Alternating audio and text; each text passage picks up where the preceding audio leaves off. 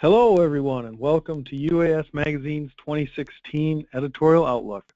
I'm Luke Geaver, Managing Editor of the print and online publication. Before we proceed today, I'd like to go over a few housekeeping notes for today's webinar. This webinar will be recorded and available on our website within 1 week. Time permitting, we will take questions through the question and answer dialog box on your webinar platform. Joining me today is John Nelson, Director of Marketing and Sales for this magazine and the entire suite of products that's published through the magazine's parent company, BBI International. As your screen shows, we've got a lot of information to cover today. We'll do our best to keep today's webinar to roughly 30 minutes, but it can be tough stopping our team once we begin talking about all things UAS. In 2016, the scope of the magazine will continue to focus on commercial UAS operations and the incredible array of entities that are linked to pushing the use of UAS forward. As you might imagine, operating a magazine title with the term UAS in it means that our audience is constantly expanding. The popularity of UAVs is incredible right now. We reach and write for a wide range of industry segments, from the smallest of the smalls to the biggest of the bigs. And from a content perspective, we're confident our team is telling the best, most timely and detailed stories that matter to the industry. Later on in this webinar, we'll talk about the major issues and topics that we see as important to the industry in 2016 and how our themes for each issue will work to target those certain issues and topics and tell the best stories of the industry. Now, before we do that, to talk about the exciting growth and reach of this particular publication, I'd like to pass it over to John Nelson. John? Thanks, Luke. So UAS Magazine has original content in circulation that's primarily focused on commercial operators and manufacturers of drones, both small and large. These commercial operators and manufacturers make up a large section of the audience. If you look at this slide, you can see we have a circulation of 5,000. So 6 times a year, we mail to 5,000 professionals in the UAS industry. We know from surveys that we've done with our publications, third-party surveys, that we see about 2.6 readers per issue on average. So every issue that goes out, we know that about 2.6 people will be reading that. So thus the reason you see the 13,000 total audience number. So of that 5,000, a large section of that is made up by UAV manufacturers, UAV distributors, people involved in precision ag, disaster and emergency response, energy monitoring, scientific research, and so on, as you can see here on this slide. In addition to that, one of the things I want to make sure we talk about is we have gone through, and every person who has a license with the FAA per Section 333 and has an exemption and has gone through that process, there's more than 1,000, we mail a copy of UAS Magazine to those people. And why is that important to us? It's important to us because they are the commercial operators. They're the people that are are using this in the commercial application, and that is really what this this magazine is geared for. So, in addition to the numbers you see before you on this slide, we send our magazines to a number of large and important events focused on the UAS industry. Luke's going to talk a little bit about those bonus distributions and those events when he gets into his editorial themes for each issue. So, if and really what I want to leave you with on this slide is, if you're looking to reach professionals and companies who are looking to learn about the latest technologies, policies, innovative applications, and implementation into the U.S. airspace, UAS Magazine is one of the best uses of your advertising dollars. So we call this slide Unmanned Aerial System 24/7. Really what we're talking about here is our online presence. And we have web-exclusive news features and articles and contributions from industry experts, but Luke and his team are on a weekly basis, more than a weekly basis, almost daily basis, adding new stories and original content to our website. And since July 1st, we've averaged 18,000 impressions and 9,000 visitors per month on to UASmagazine.com. So again, those are people specifically looking at unmanned aerial systems. Every month we know we have 9,000 visitors going there, and they're reading multiple stories, and that's important to you as an advertiser. So 74% of all of our visitors are from the U.S., followed by Canada, UK, Australia, France, China, India, Israel, and Germany, and so on. And so UAS Magazine truly has an international audience.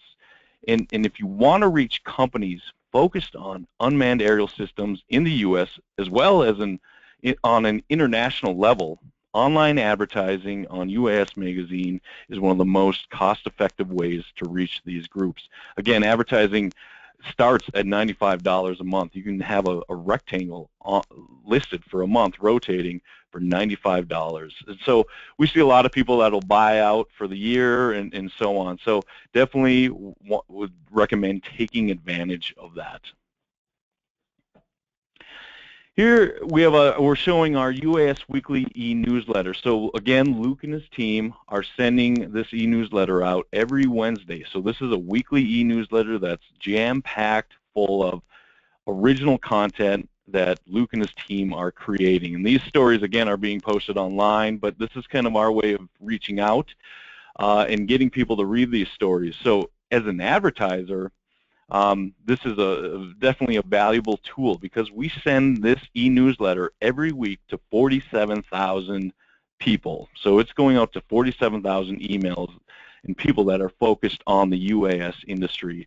And again, with advertising starting at just $95 to have that lower, leaderboard, it's definitely one of those things that if you're looking to say, hey, I need to figure out where to put my spend this year, this is a great application for you. And the pricing is priced very good and very competitively considering the number of emails that go out.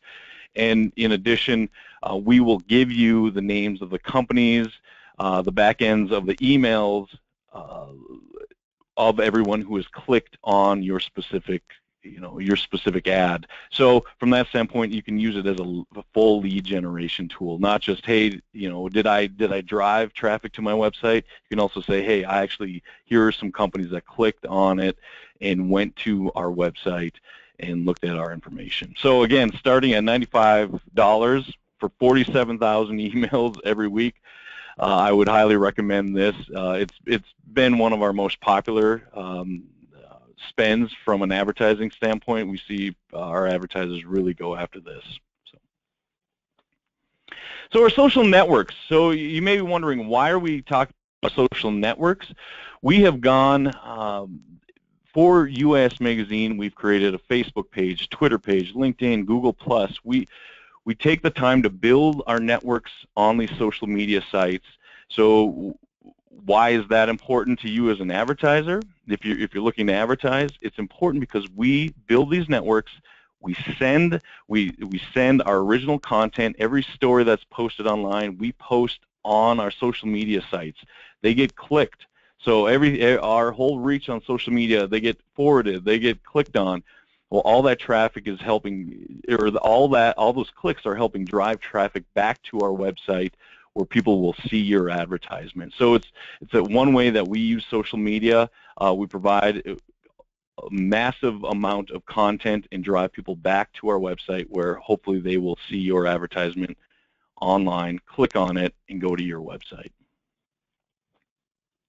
So when looking at this, you want to look at three powerful ways to leverage our magazine. Look at it from an integrated marketing approach. We would recommend that you take a look at doing a print advertisement, some of our e-newsletters, some of our online. So if you really want to dig into our audience, we would ask that you would do a full campaign across the whole board with online, with e-newsletters, and so on.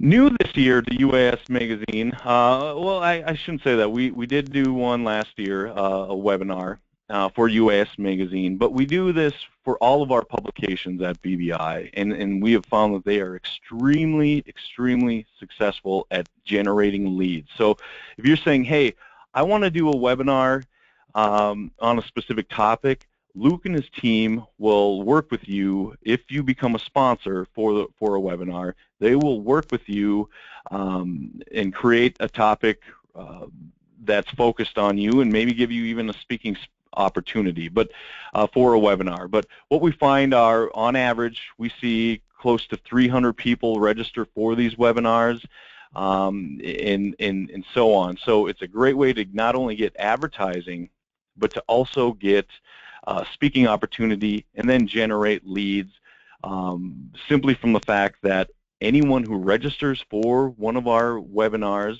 that you are sponsoring as a diamond level sponsor, you will get all the leads that come from that webinar. We'll give you full contact information, including the emails. So definitely want to look at that. Our next slide here, we'll talk a little bit about the packages. And so we've got 2 packages for this. So you're going to have a diamond webinar package. So you will be the main webinar. Again, that will include all registration content data. You'll get contact information from talking about the attendees' interest. We're able to monitor that. How long were they on? When did they get on? Did they ask questions? You will see all that information. We'll have a speaking opportunity for you. You'll have your top placement of the logo, both on marketing emails and the magazine website. You'll have your logo on the presentation. You'll have a 2-minute commercial where you can talk about your company's products and services, and we also have it basically becomes free to attendees, so it becomes a free webinar for people to go on, and that helps increase the number of people that get on and the number of contacts that are generated and leads that are generated for you. So, and then we also posted on UASmagazine.com in our on-demand section, so we'll always have that up and running, and more as people register, we'll also give you those leads as well. So definitely want to talk about, definitely would say if you're looking for lead generation and advertising, take a look at our webinar packages. They're very good. They're just a great way to kind of make sure you're generating leads and getting your full advertising. So we also have the gold webinar. I just want to talk a little bit about that. If you're saying, hey, I just want the exposure that I get, you can take a look at one of our gold webinar sponsorship packages, and you can do a 30-second commercial and so on, but you don't get the lead, so that's only with a diamond. So definitely would recommend taking a look at that. And with that, I'm going to hand it back over to Luke, and he's going to chat a little bit about the magazine and each issue. Thanks, John. That's a great explanation of how UAS Magazine can really help others drive interest and revenue in their particular product or brand. Now, I want to talk about how we can help others understand the UAS industry better. And to help explain our scope of content, we chose this shot on the screen here of a previous table of contents page that we ran. As you can see, we cover everything related to commercial UAS operations, from manufacturing and distribution to flight operations to payloads. You can see certain tags we have to help people understand what stories are about on the screen here, from manufacturing and distribution to operations and payload, as I just mentioned. It's worth noting down in the bottom, I had to make a note here that our covers are often a popular reprint option for other people to put in their offices and such. Now to move on and talk about 2016, I think it's worth actually taking a step back and looking at 2015. It was certainly a historic and groundbreaking year for the UAS industry, and in this picture here, this is from the future site of the nation's first commercial UAS business park. It's actually located just a short drive away from our magazine's headquarters. And I chose this picture here for everyone to see that some really unique and exciting things are happening in the industry. We attended that particular event, and in 2016, our team will be hitting the road and the air again to go behind the scenes of some of the most impressive UAS operations in the country, or to many of the UAS-related events. Just think, there are now more than 2,500 entities operating UAVs for commercial purposes. The Smithsonian has added a fixed-wing UAV to its Washington, D.C. facility display following a historic beyond visual line of sight flight that happened just recently down in New Mexico.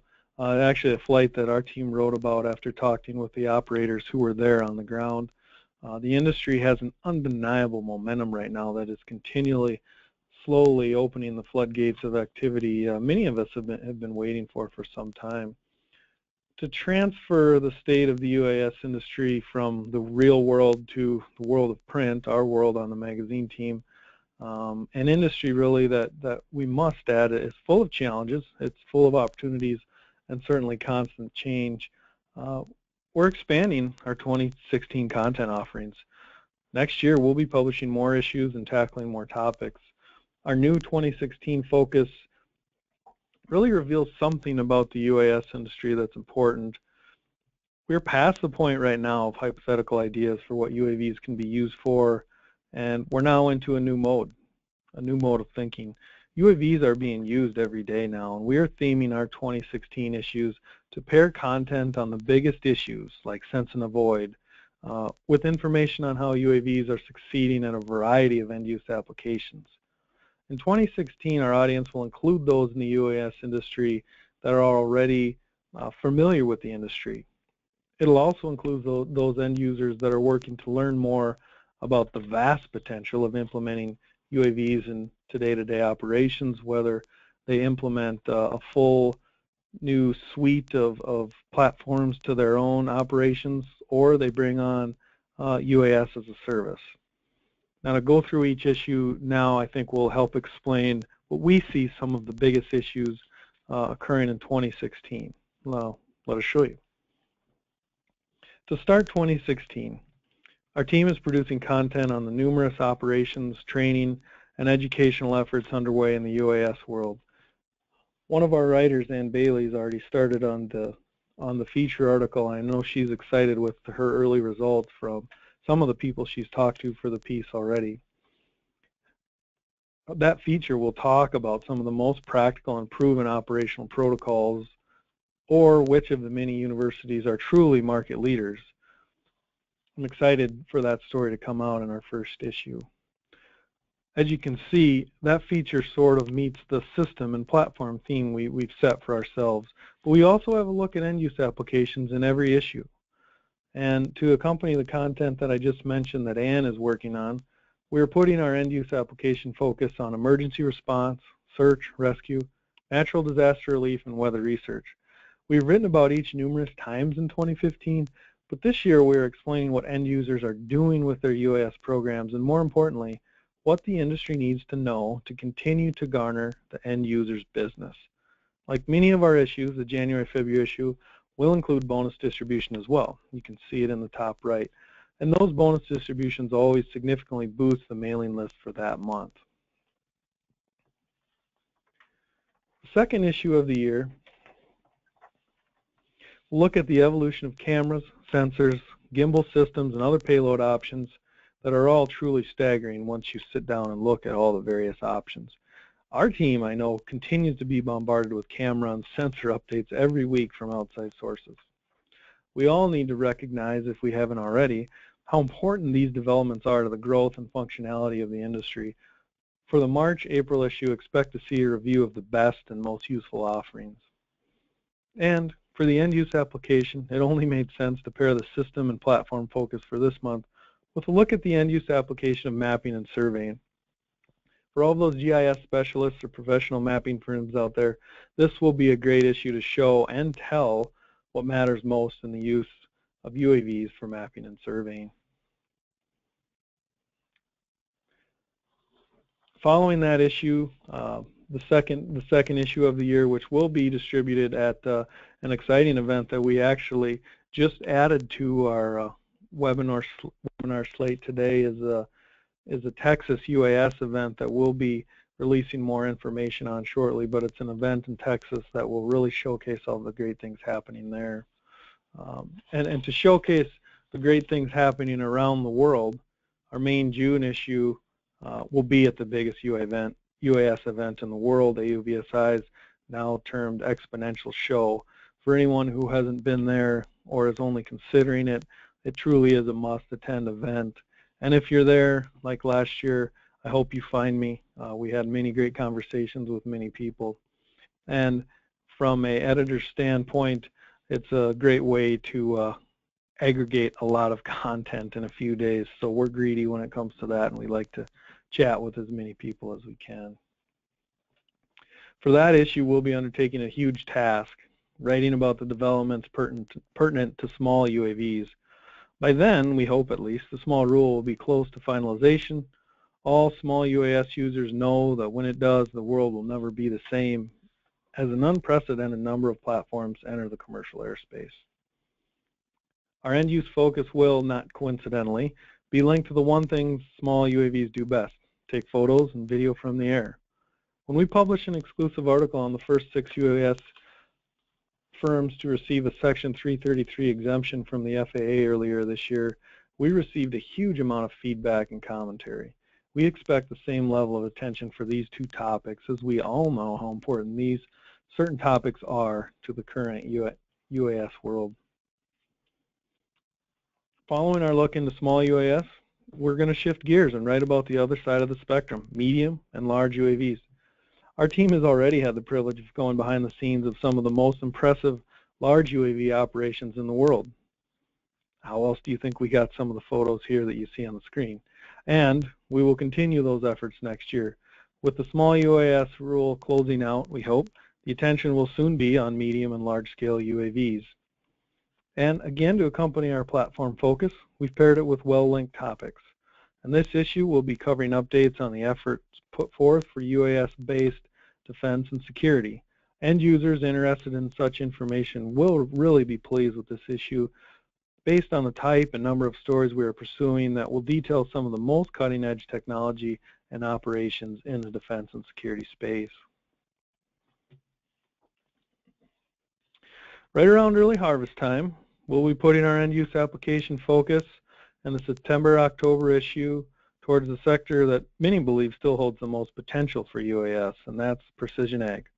As I've said earlier, the focus will not be on what could be done, but what has been done, and more importantly, who is doing it the best.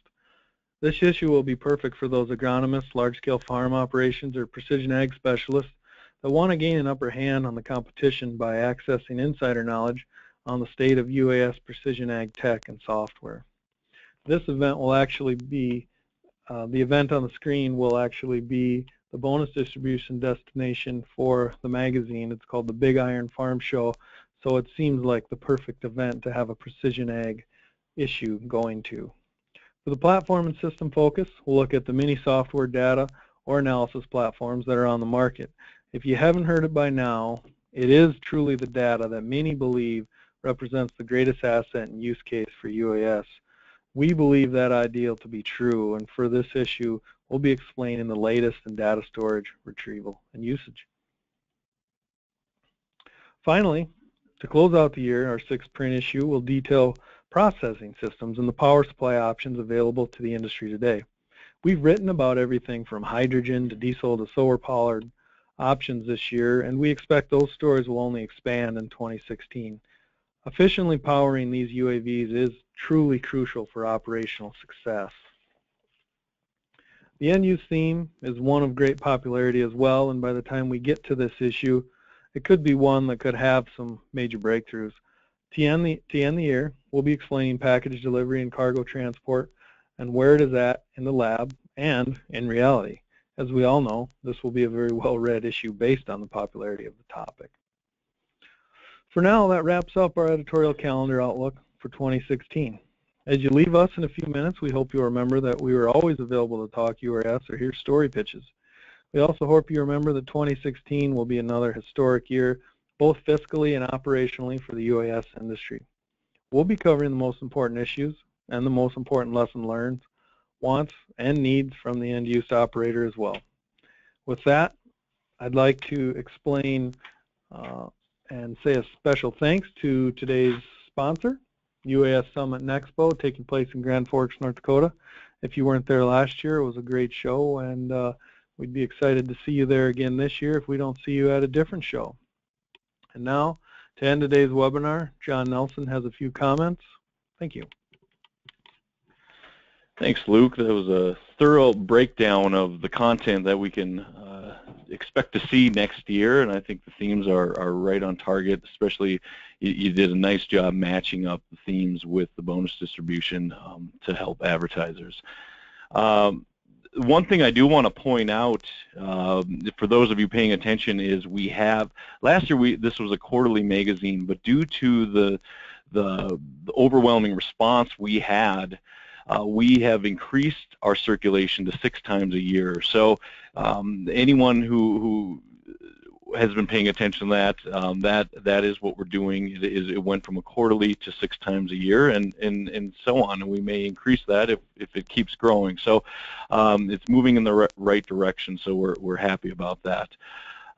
As promised, we have, for all those who are on today's call, we are giving a 35% discount for one full-page print ad in UAS Magazine, and this offer expires January 1st. So if you are interested in that, give us a call at the number below, or shoot us an email. Austin and Bob definitely will be interested in chatting with you and talking about that. So on behalf of UAS Magazine, we thank everyone being on today's call. We hope you choose to utilize UAS Magazine in 2016 when building your marketing and advertising strategy. Thanks again, and have a great day.